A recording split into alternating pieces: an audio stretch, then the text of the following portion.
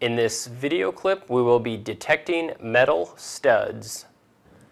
Before detecting metal studs, the first thing we need to do is change our selection to metal studs, just to let our tool know that we do in fact want a metal stud and not a wood stud, since these two different studs are obviously comprised of different materials.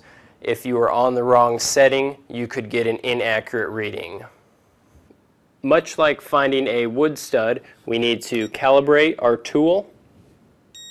Once that has been calibrated, we're going to slowly move it across, and we're going to have that target start to appear when we're getting close to a stud.